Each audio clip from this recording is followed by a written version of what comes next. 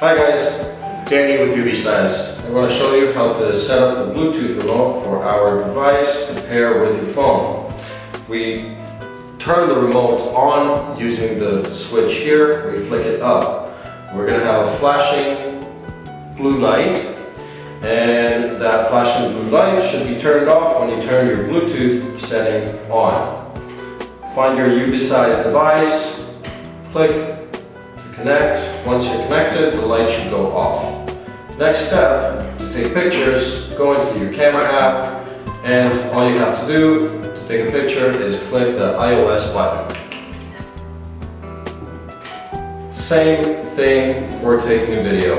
If you want to take a video, all you have to do is press the iOS button to start the video, and press the iOS button again to turn off the video.